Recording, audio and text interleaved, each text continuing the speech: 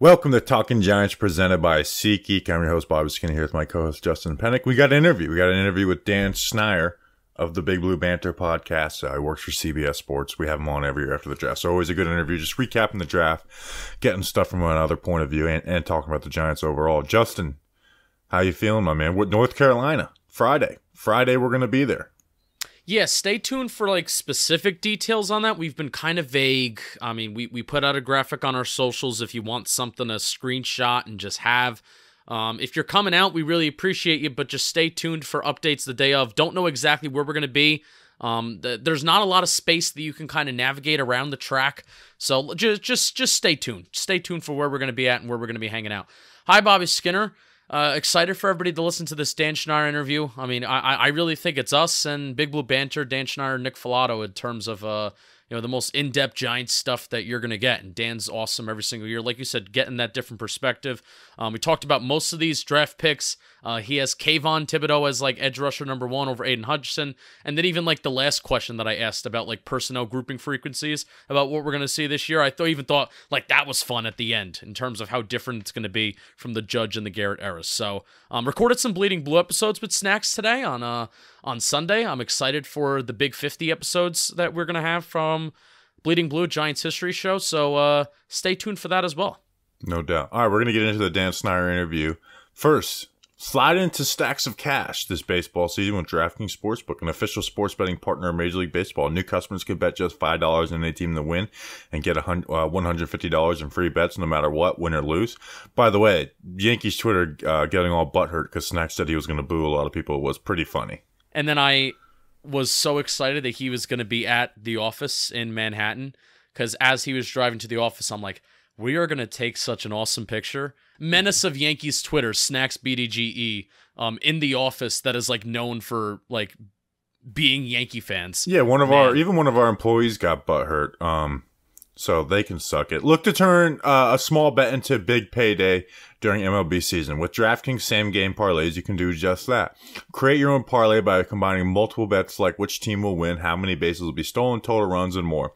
It's your shot at an even bigger payout. DraftKings is safe, secure, and reliable. Best of all, you can deposit and withdraw your cash whenever you want. Download the DraftKings Sportsbook app now and use promo code JOHNBOY. Bet just $5 and get $150 in free bets no matter what happens on the field. That's promo code JOHNBOY at DraftKings Sportsbook, an official sports betting partner of Major League Baseball. Minimum age and eligibility restrictions apply. See show notes for details. MLB trademark used with permission. And here's Dan Schneier. All right, welcome back to the show. And now joining us, we have Dan Schneier from the Big Blue Banter podcast. Not Schneer, not Schneider. What's a funky pronunciation you've got of your name recently? I have Schneer is usually the most funky. I mean, everybody fun. Typically tends to do Schneider because it's easy, but usually it's Schneer. And I make this joke all the time because it's true. I still have like, I'd say 25% of my good friends from home that still don't know how to spell my last name. So you're just going to live with that your whole life. And every year, fail none, I get 2 things. About 3 to 5 angry tweets thinking that I'm Dan Schneider, the Redskins owner. The football team. The Commanders owner. I keep every podcast I do Commander. I go from Redskins to football team to Commander, like in that order, and I mess it up every time. And I'm getting this one sucks. Now I'm getting angry like DMs and tweets, confusing me for Dan Schneider, who was like the old Nickelodeon like guy, but like apparently he's like a massive creep who was into like has a foot fetish and like did weird screwed up things on the sets of those weird Nickelodeon like with girls, and it's fucked up. And I'm sorry, my bad. You're good. Well, just listeners, make sure to tweet at Dan like loved your appearance on Talking Giants, even though he has this weird foot fetish thing. It's so bad, and I'm just like, this is not me. Please, I'm neither of these 2 people.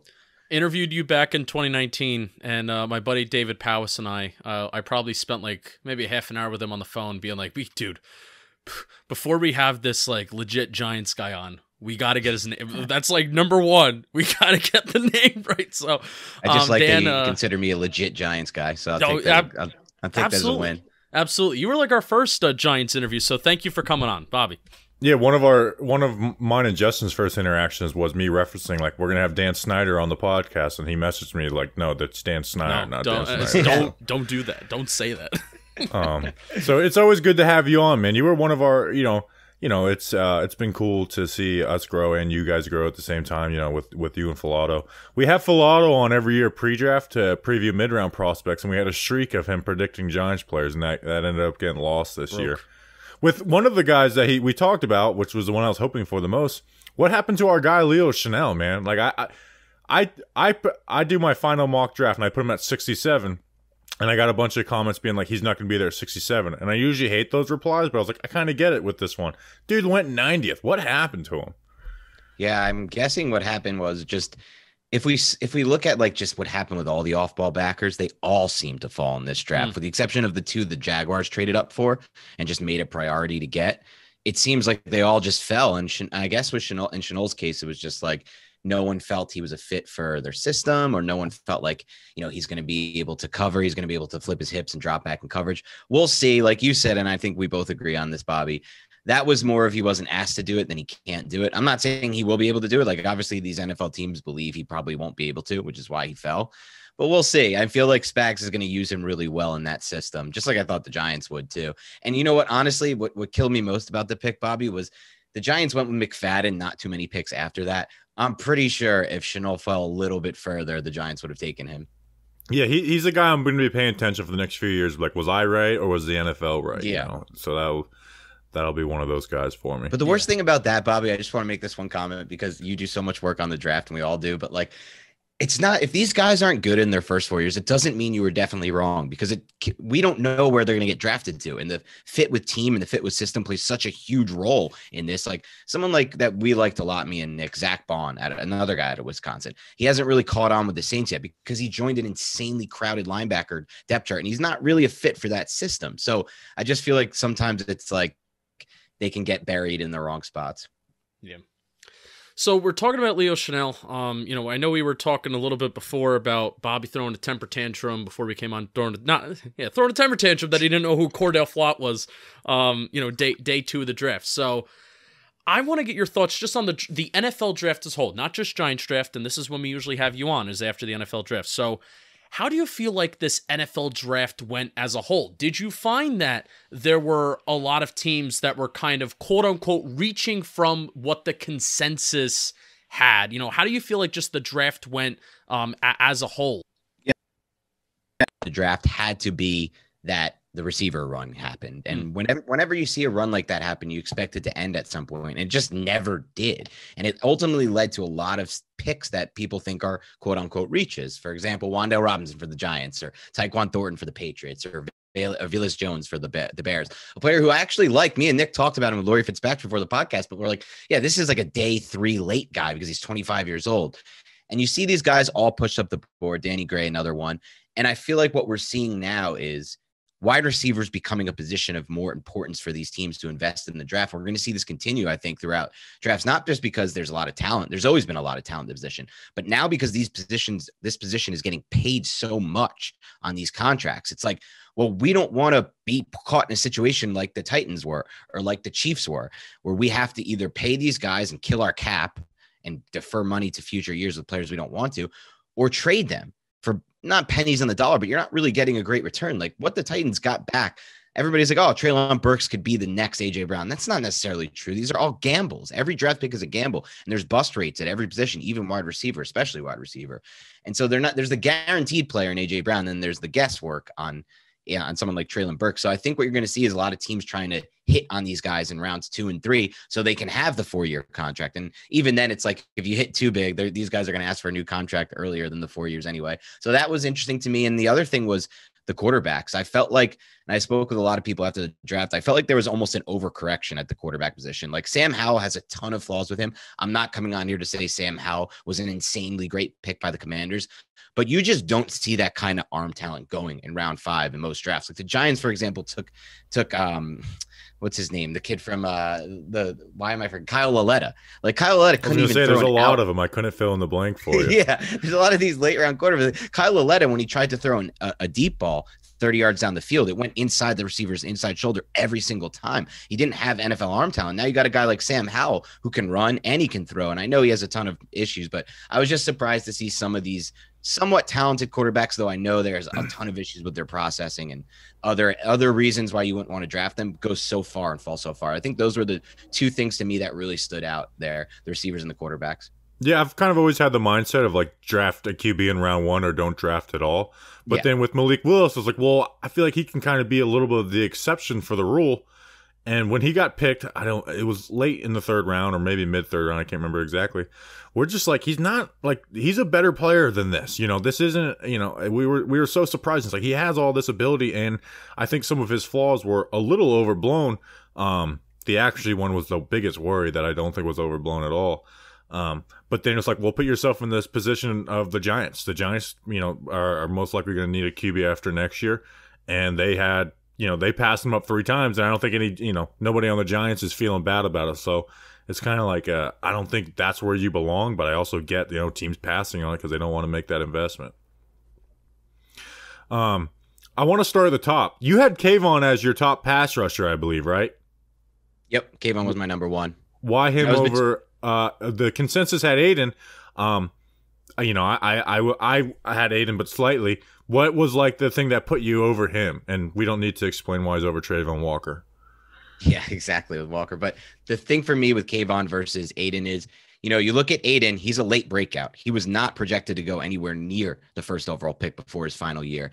And you look at what traits translate to the next level. I have a little bit of concerns with Aiden Hutchinson. The arm length to me does seem a little bit concerning. I don't like to be this like, oh, you need to reach this threshold kind of guy, because obviously the Giants draft some players that don't reach the certain quote unquote thresholds of arm length and things of that nature. But to me, I think it could hurt him at the next level because he doesn't have a defining trait. I felt like Kayvon Thibodeau had the defining trait, and that's the get off the line of scrimmage. And to me, I think that will translate better to the next level. We'll see what happens there, because Hutchinson, a lot of people like more than Thibodeau. But for me, I thought Thibodeau had the higher ceiling and honestly the higher floor based on that trait. Yeah, it's kind of crazy going into this past year. It's like if the Giants had the 1st and 2nd overall picks, who you taking? And I think we would all have been like Evan Neal and Kayvon Thibodeau, and end up getting them at 5 and 7. So it's pretty cool how it went down. Wandale goes at 43. Obviously, they trade back a couple times. Definitely a surprising pick. Even if you've convinced yourself of it, it was definitely a surprising pick. I don't think anybody saw that happening. What's kind of your overall analysis of him? And not to say you dislike the pick, but where were you needled in on at when we were at the clock on 43? Yeah, there were a lot of players I liked at 43.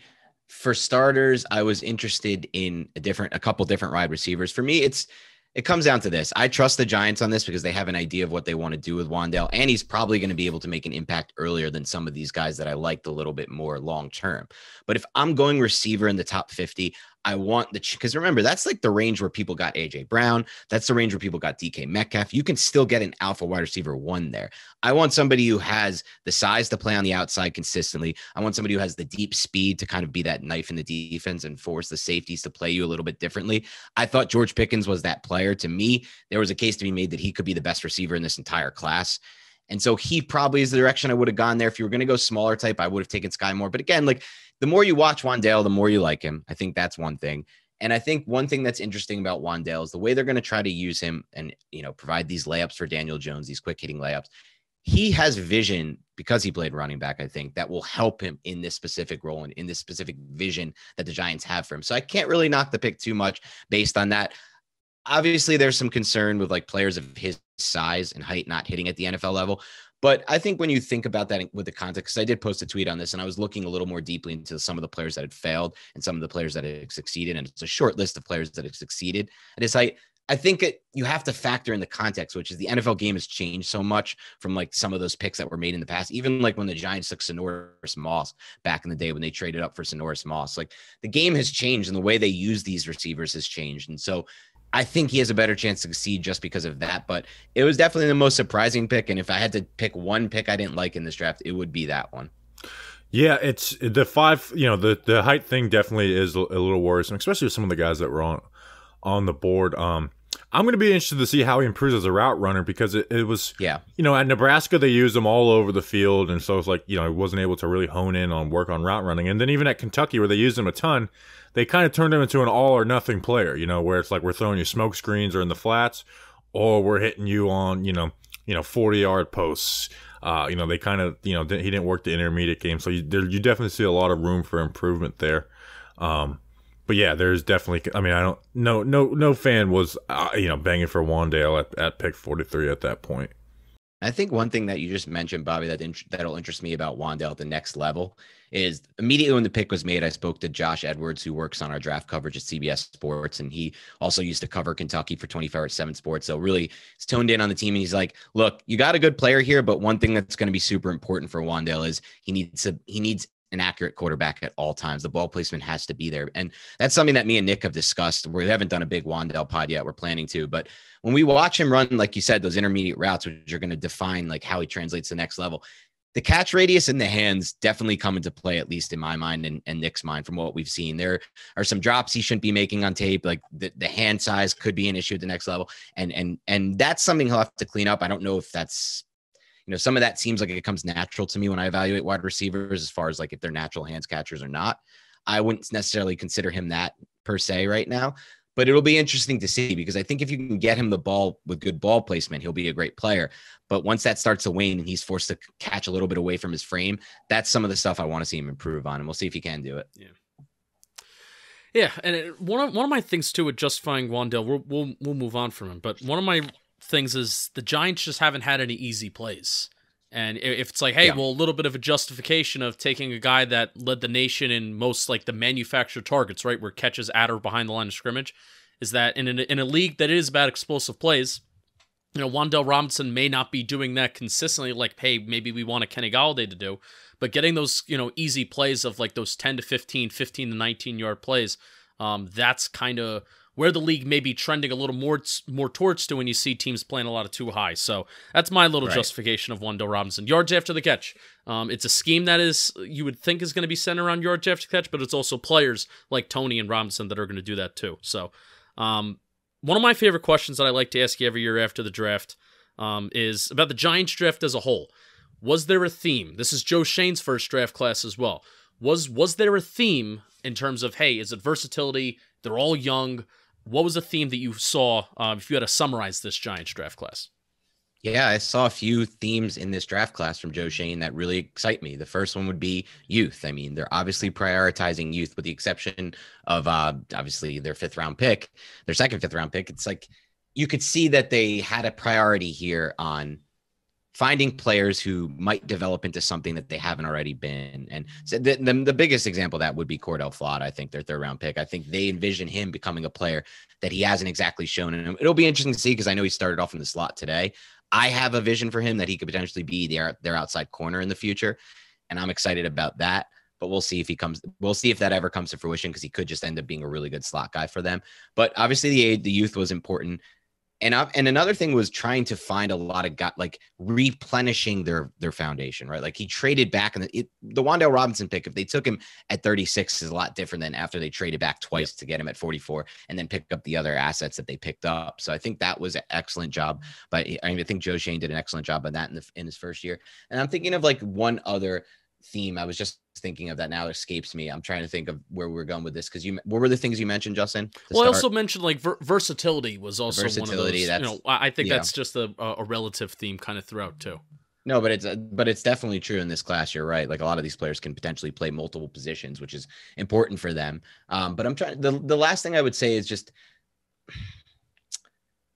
Sorry, I lost. No, you're good. I had something. Yeah, you were talking about Cordell Flott, and you're talking about the secondary, and something that even just before I was on Talking Giants, I would listen to you guys, even going back to the days with Churchin, right? You were outspoken about pass rush or secondary over pass rush. Like the value of the secondary. So knowing that the Ravens defense last year, with the similar secondary situation to the Giants this year, and I think that's kind of fair to say, knowing that they allowed the second most explosive plays in the National Football League, are you a little bit concerned? What's your outlook heading into this year with this Giants secondary, especially because there's only a few guys that have vast NFL experience in the secondary? Yeah, I think it's funny, Justin and Bobby, because we've gone into last year and recent years, and even this offseason, like, what's the problem? We got to focus on the offense. The offense needs to get better. This offense is so putrid. I'm more worried about the defense right now than I am the offense. And that's not to say I don't think Kayvon Thibodeau can make a massive impact, and Azeez Ojulari in year two.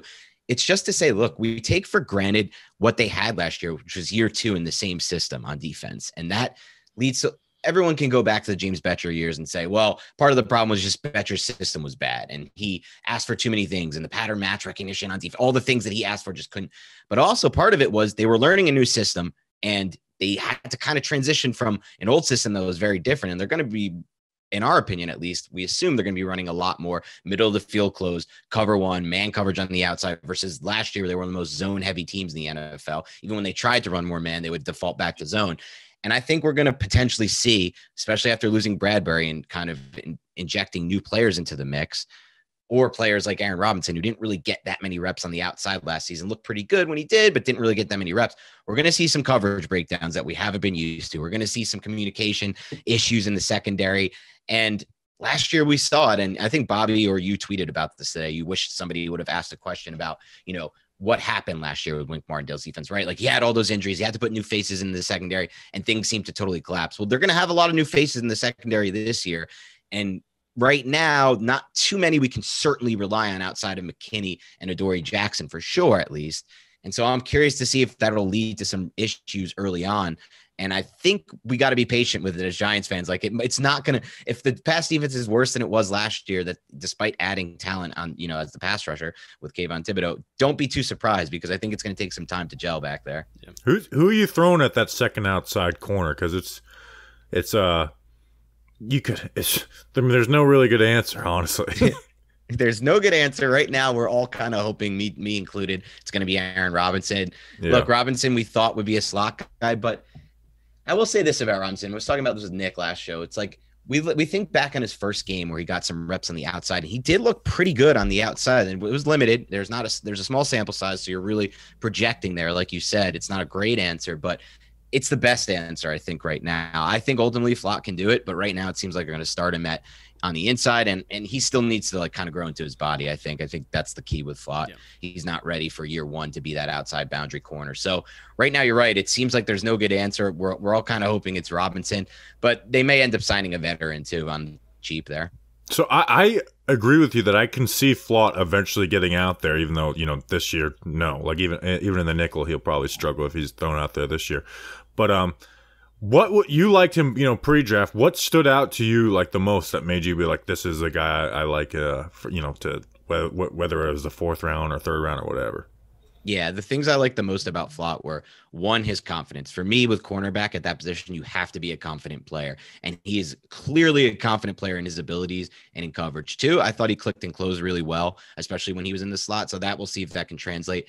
3, to me, he can, like we just said, he can still grow into his body. He is not the longest player by the metrics or by like the height or whatever, but he looks super long on tape, and he has a really long frame, and he's going to be able to grow into that frame well and put on weight and muscle in the right spot. So I think that he's going to be a much different athlete total athlete in a few years when he's 24, 25 than he is right now at 2021 range.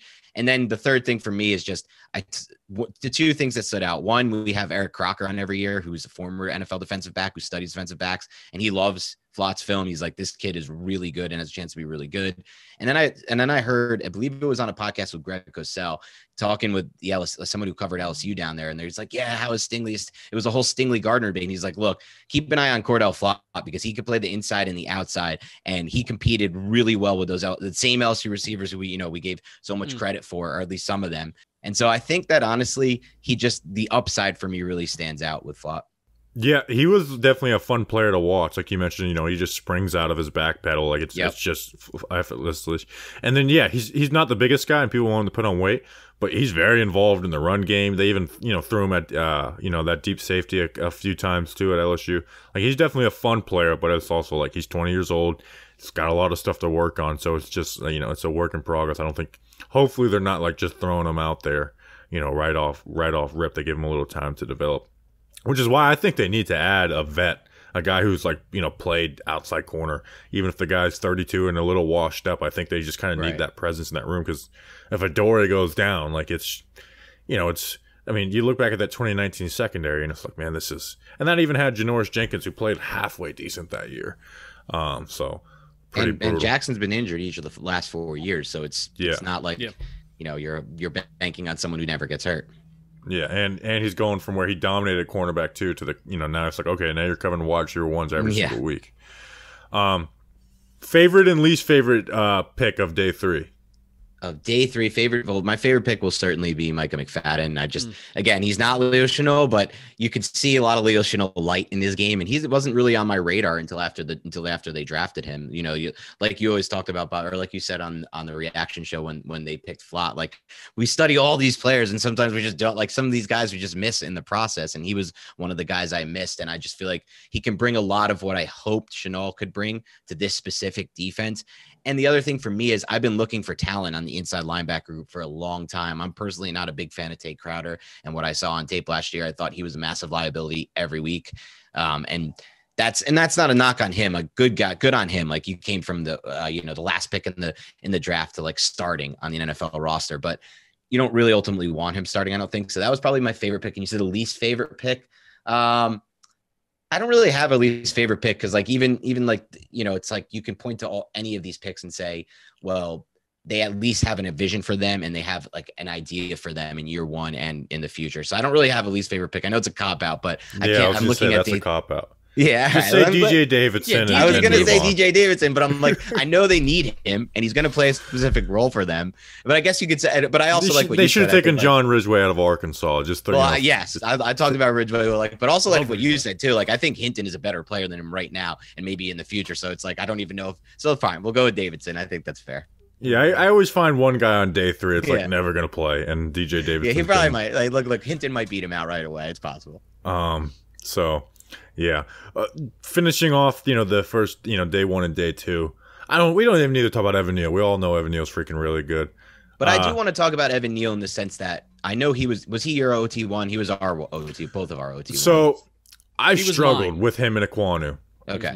And last second, I went Ekwonu because it's just like, I just wanted to bet on him getting better at some of the things that like his pass protection and stuff. But it was Justin saw, like, we didn't do it on air, but I'm like, man, I'm really struggling on who picked OT1, OT2. So I'm just glad it wasn't Cross. Well, I know you guys you weren't a big fan of Cross. For me, it was Neal ahead of both of them. And then I was closer on Cross versus Ekwonu. I do think Ekwonu has the most upside of, at least definitely more upside than Cross.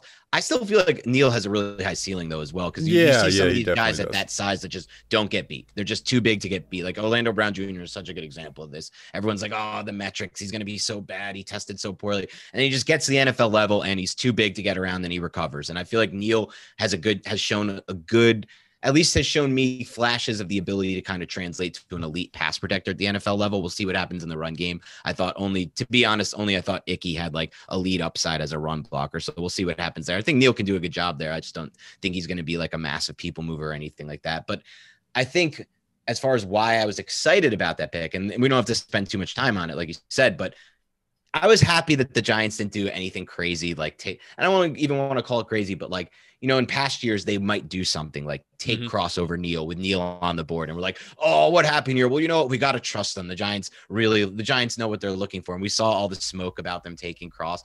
But in the end, they took the player who was, in my mind, clearly, a safer bet than Cross. And ultimately, to me, has even higher ceiling as well. So, yeah, we were talking before we went live further. I was like, man, one of these days, the Giants are going to just, since we've been doing this, are just going to draft some in the first round that I don't like at all. And I was dreading Cross. So, and obviously I love Neal.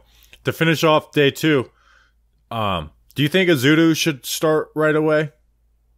No, I think you nailed it, Bobby. I think Azudu is somebody who is going to be worked in more slowly than you would think for somebody who's picked that highly, or that high in the draft. I think this was like I put a tweet out, and it's like the first time since '89 the Giants took 2 offensive linemen in the first 75 picks, which is just crazy to me because like it's such an obvious thing you should be doing more than once every 30 years, whatever it was, like once every 32 years. But happily they finally did it. But while I like his athleticism and I like some of the things I've seen, Obviously, you did a great breakdown on him. Nick did a great breakdown on him. I started to watch him and I started to like him. But I think there are issues that you'll see throughout his tape that lead you to believe maybe he's somebody who you work in slowly, especially now that you have actual depth there with Lemieux looking completely healthy, which I think was a bit unexpected, even from, I don't know what you guys expected to go on there. I thought Lemieux was going to come along slowly from the injury. And now it appears like he's got no physical limitations, at least from the OTAs today. He's got no physical limitations. He's right there working with the first unit. But I will say this, as far as maybe he might get reps earlier than expected, they are working Garcia at center a little bit, which I didn't expect to happen either. And same thing with Bredesen. So I wonder if there's a plan there to have a competition there with Feliciano, who I guess I wouldn't say I'm not as high on as other people, but I just, from watching him, I don't think he's a lock at all to be their starting center all season. Yeah, we're not high on him either. Yeah, I mean, he's not that good of a, like, he's fine. Like, he's an okay player. You need depth, but I just feel like there could be more of a competition there than people realize than maybe at left guard. And so I would lean toward Lemieux starting there this year and Azudu kind of getting that redshirt year. But I wouldn't be surprised if he gets some reps at some point. So a lot of what we've... Go ahead, Bobby. I was just going to say, there's just things he needs, especially with his hands. Like, he needs to focus on becoming a good football player more so than next week's opponent. At least to start. If he develops real quick throughout the season, then if you want to throw him in, go for it. But I'm in no rush to play with Azudu. And like you said, they've got some depth now where he's not going to be forced to put in there just because they have to. A theory that we had, especially after the whole draft was over, is that Joe Schoen was really leaning on his evaluations from Buffalo, and he was leaning on, the relationships that he built with guys in the meetings, those top 40 visits, really kind of leaning on those. And then lo and behold, it was Chris Pettit was fired, just I think after they signed their initial batch of UDFA. So it's like, oh, well, maybe that kind of theory was somewhat correct. Were you feeling that, like, after the draft was over? Maybe like Joe Schoen wasn't trusting, or was only trusting like his evaluations and what he kind of got from Buffalo. 100%. And you could just look at some of their later round picks, and it seems like, you have the clear cut case that this is happening based on those picks, because you have some, like, we had, forgetting his name from PFF, we had him on just before the draft, and he like banged the table for who was the corner out of Fayetteville State who ended up going like earlier than expected in round 4. He's like, this kid is so good. If you have those small school guys, you're really probably only going to take them if you have scouts you can trust, because those are the ones banging the table for these guys, and those are the ones who are saying you have to take this guy. He's going to be much better than where he's being drafted at right now. It's going to be a steal for us. And if you don't trust those scouts, like if those aren't your own scouts that you brought in, you're probably just going to go end up trusting yourself and lean on what your own evaluations are of this class and of these players. And so I think that's what he did. And we're seeing it obviously now, as you guys have mentioned, like we're seeing him start to bring in his own staff there. And we're going to see even more changes, I think, in the front office. They're completely turning it over, which is good in my opinion, because obviously it didn't work out with the old regime. And it's not like it's not like we can lean back on and be like, well, how about this? He hit a 4th round pick this year, a 5th round pick this year. The closest thing we really came to hitting on any of those was like Darius Slayton or Ryan Connolly before the injury, or I guess potentially Shane Lemieux. So it's like, I'm fine with them turning it all over, and I think we'll see a different draft next year for sure. Yeah, we talked with a lot of Buffalo guys after we added Shane Dable and Bobby Johnson, and so one of our listeners clipped their draft stream, and it was like every player the Giants draft, like, oh, that was a top 30 guy for the Bills, and Zudu and some other guys. So it definitely seemed, we try to not get into conspiracy. You know how it is with, especially, with fans. It's like, you just convince your things of like every little move means this. But after the draft, before they were fired, me and Justin, like, I kind of believe in this conspiracy theory that Shane only trusted himself and very few people. And it kind of turned out to be true with the guys moved out afterwards. And that kind of makes me concerned. Like, and we don't even need to like fully expand on it, because again, it's like full on conspiracy theory. But your first draft as a GM is an extremely important one, and Joe Schoen isn't necessarily in a unique situation where he's coming into a situation that is so bad and that he wants to bring in his own people. So it's not unique. This isn't the first time that this has ever happened where he's fired the director of college scouting. But it does kind of make me concerned about the long-term trajectory of this draft, even though we do like the players, right now after it's all said and done. So. Yeah, I almost look at it the other side. It's interesting. I totally get your point of view there, Justin, but I almost look at it the other side. Like, instead, the other option was leaning on this past, the scouts Right. that they already had in place. And again, they just haven't done a good job with it. And that was the other theme I was going to say before that I was blanking on because I have like COVID brain right now. I had avoided COVID for 3 years, and I finally just came back from a trip to New Orleans and I got it. How long have you been down with it? I tested. I'm pretty sure I've had it for like 2, 3, 4 days now. I tested positive 2 days ago. So who knows? That's when brutal, I first man. got It almost killed me. I tested Really? positive for the flu, but I'm almost sure that was wrong because I had every symptom of COVID, not of the flu. I was like, I've had the flu 10 times in my life. It's never been like this before. The brain fog is the weirdest thing because I'm just like not recalling things that I normally can just like pick up off the top of my head. But the other thing I was going to say about his theme that I really got me excited about what Joe Schoen did in his first draft. And I agree, Justin, there are some limitations with, like relying on his own evaluations, but every pick to me, with the exception of even those later picks, with the exception of when you get deeper into day 3, had a focus on stopping the pass or passing the football. And to me, that is just a great direction that this franchise is headed in, because ultimately that's what wins football games. You can argue it either way. I mean, we tried this whole like establish the run, stop the run thing. This last regime, it just didn't work at all. There's still some examples of that working occasionally. Look, the 49ers have the most incredible run scheme in the NFL and no one can stop it, and they practice it really well and then they end up performing it really well, and they have some outlier years, but ultimately you have to pass the ball and you have to stop the pass, and I thought that was a big theme of this draft as well. Yeah. And helping throwing the football, and one of the more exciting draft picks we haven't talked about yet is Daniel Bellinger. So basically year 1, if you want to split it up into year 1 and then long-term projection for Daniel Bellinger, how do you envision him being used, or how do you envision his kind of career going?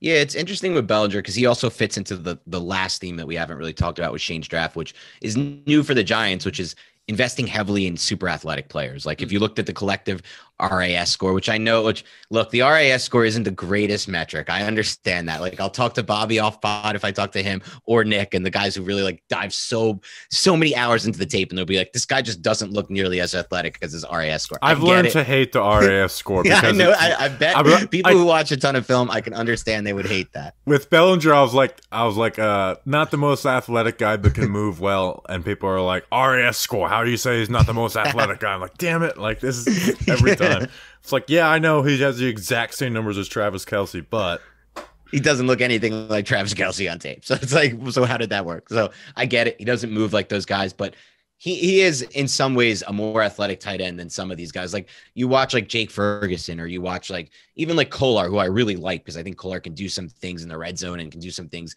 as a possession guy. I feel like to me, when I watch those guys, Bellinger has a little more pop and a little better movement skills, especially laterally. So I think that there is a long-term path for him. I would just caution Giants fans on expecting too much in year 1, despite how bad this depth chart is at tight end.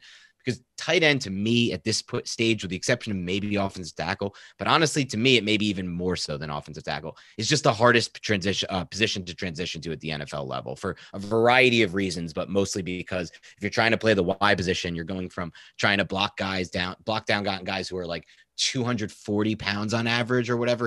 Especially if you're in his conference, he's probably facing some edges that are like really light versus like guys who are like 280 or 275 and like just crushing you at the line of scrimmage. And so I think there's still going to be some time. It's going to take some time with Bellinger. To me, he's an even more long-term pick than Flott. He's an even more long-term pick than McFadden. Wow. And some of these other guys, just because the position he plays. But I do really like his upside long-term. And I could be totally wrong. Like this tight end room is so shallow that it just might be a situation where it's like there is a role for him right away. We'll find out.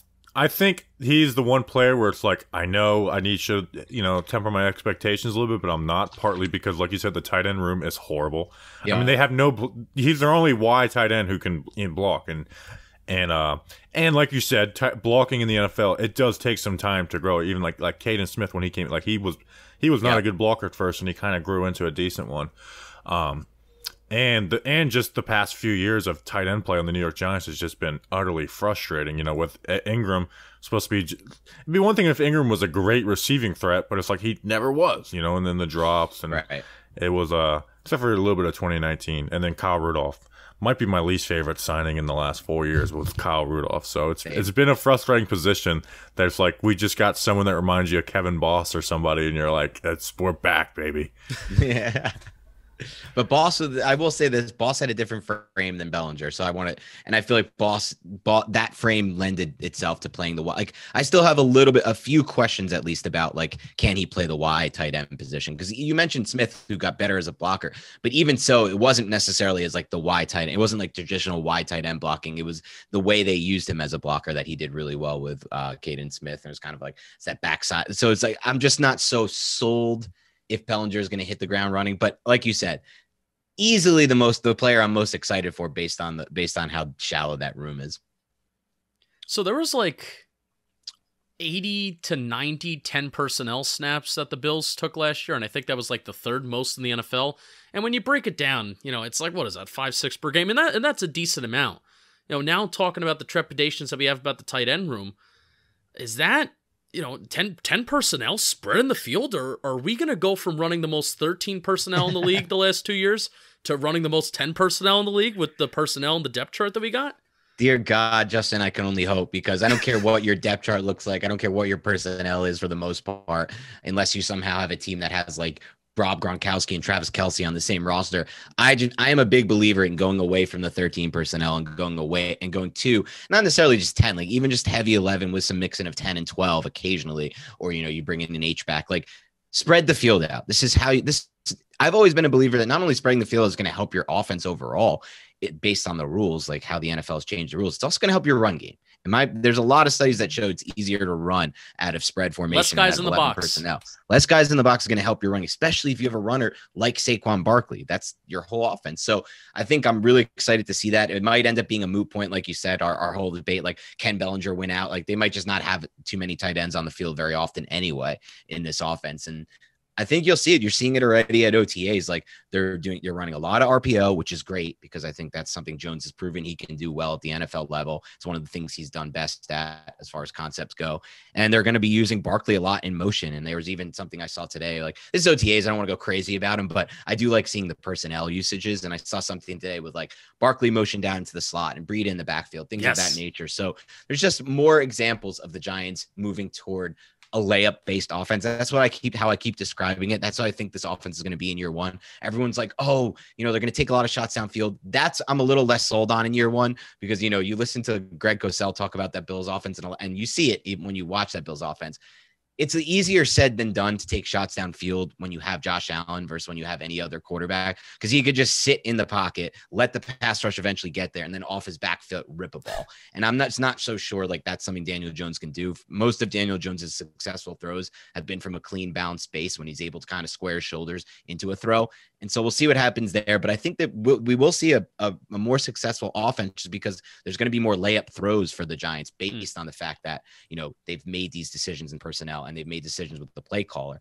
And whether it ends up being Kafka or Dable, it doesn't matter to me. And that's going to help Jones. It's going to help the entire offense, because there's a difference to me between quick hitting throws and the quick game, right? Like, Jason Garrett had an entire quick game offense, but it was a spacing based quick game where, like, eventually the defenses were able to just guess and sit on plays. It's a little harder to do when it's quick hitting, when you're getting the ball out really fast and to space and in design ways to try to get the ball into your playmakers' hands so they could do stuff after the catch. So that's what has me most excited, I would say.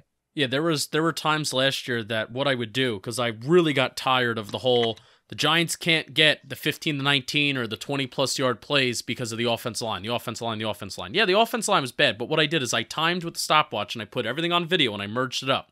And I was like, look, this 15 to 19-yard play or 20-plus yard play took the time to throw was 2.6 seconds. It was 2.7 seconds. That's average in the NFL. Like, the average time to throw is around 2.6, 2.7 seconds. So not all these plays you need to sit in there for 3.5 seconds for the football. So that was a frustrating point last year, and the last couple of years, that hopefully they can correct this year. So.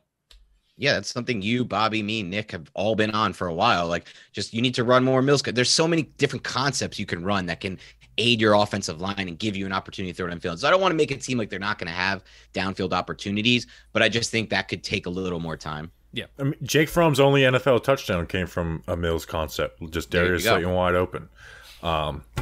And that will be his only career touchdown of his NFL career. How deflate? I want to, because we're going to finish up here, and I want to ask you guys, how brutal was it covering the Giants of December last year? Because, I mean, that's when I had COVID and almost died, damn near. Like, I don't think we'll ever see a stretch like that December of just like, what the, like, our preview pods, you know, we do the preview pod every Friday. We're like, let's just talk about like Dave Gettleman or whatever article came out on preview pods, and then we'll do a fantasy draft and call it a night.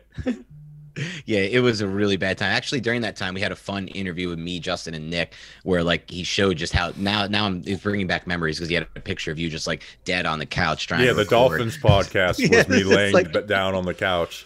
It's like once they got to the Glennon from of the schedule, and then we got to just see the total collapse of the offense, in my opinion, it was hard to do. I think the worst part for us was, or at least for me, was we do 2 podcasts a week, just breaking down the all 22 film, one on the offense, one on the defense. It was so not enjoyable watching that film. It was just some of the worst time I spent last year. Overall, I just had the defense was still kind of fun to watch, but once you got to the offense, it was like, you're not seeing too much, like even like Kitchens came in. They tried to do a couple things. The first week Kitchens came in, they tried to make Barkley like the focal point of the offense. They were throwing him a lot of design passes and stuff. And it's like that just went away. That for some reason they're just like, forget it. Let's just go back to like what we have here, but we have nothing here. And it just was that combined with Joe Judge, who I think just had a different mindset for how to win the games with what they had left, which, you know, a case can be made. Look, they didn't have any other options, but to me, and I know you agree with this, both of you guys, there are always other options from a play calling standpoint, no matter what your personnel is. It doesn't just have to be, you have this personnel, all we can do is this. Well, no, if we know that's not going to score points and to create explosive plays, let's at least try the things that will create them. Will it cause some turnovers? Sure. But at least you have a chance to potentially score some points. And so it was rough. I hope we never get to that point again, because that was the worst time I ever spent covering this team by far. It was brutal. And that Bears game was just like first play, strip sack. Yep. Okay, we're doing it. I hope Nate Solder is the worst offensive lineman we ever watched, because that was just like, I mean, there's memes of him like with picnic, you know, like a picnic, you know, of him like sitting down enjoying a picnic on the field. That happened multiple times over. Dan, where can people hear your show? Yes, you can listen into the Big Blue Banter podcast. It's a podcast I do with myself and Nick Filato. Like I mentioned a little bit earlier, we do a lot of things, but one of our key things is we break down the all 22 coaches film, just like Bobby and Justin do. Well, Bobby does it video wise. We do it on podcast wise twice a week during the regular season. And then otherwise in the off season, we do a lot of the same type of content that you'll see here and on other Giant shows, but definitely check us out. It's the Big Blue Banter podcast with the Blue Wire Network. You can find that anywhere, Spotify, Stitcher, iTunes. And you can find my work if you like fantasy sports. I cover fantasy sports for CBSSports.com, do fantasy football, fantasy baseball, a lot of different fun things over there from the fantasy gambling standpoint. So check me out there as well. And then on Twitter at Dan Schneier, DANSCHNEIER NFL. Dan, always appreciate it. You coming on our show in 2019 was like the first like nice bump after it was like Daniel Jones drafted, nice bump. Dan Schneier comes on the show, nice bump. So we always appreciate you coming on, and looking forward to doing it again after the draft next year. Yeah, for sure. And we got to do a whole collaboration. Every time we do one of these, like I know last year we did one with Justin, we always hear the same feedback. Like, you guys need to do more Big Blue Banter Talking Giants collab. So we'll try to do it quicker than the last time, I say, for this time. Sounds good. Appreciate you. Yep. Thanks for having me on.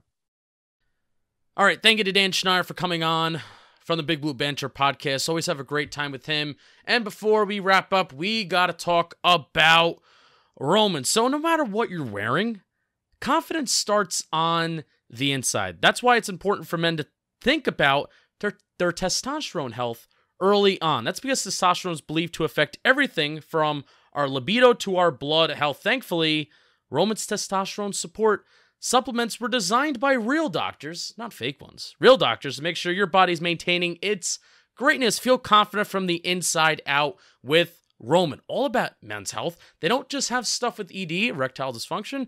It is all about men's health, all encapsulating. Love that word. Love that word. So what I want you to do is I want you to go to GetRoman.com/world. Talk Giants versus the world today. If approved, you'll get $15 off your first order of Roman Tea support. That's GetRoman.com/world. GetRoman.com/world. All right, we'll be back on Thursday or Friday. I was thinking about doing our 53-man prediction pod since we'll be going to North Carolina on Friday. Again, May 27th, Charlotte Motor Speedway. Just know that we're going to be towards the front. We and Justin are going to get there early. Towards the track. Yeah, very close to the track. We're going to get there early, and we'll give you, once we're there, we'll give you an exact location. But it's at Charlotte Motor Speedway towards the front of the track. So that you can bring your own alcohol inside the stadium. I don't think you can bring glass bottles, but you can bring some cans in there and a cooler or whatever. They're chill.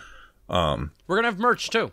Yeah, we're gonna sell merch. We're gonna have a live mailbag, so a live show. You'll be able to join in it. We'll have a couple extra microphones too, so you guys can come and talk with us and just have a good time. And then I keep on reminding you, buy the cheapest ticket.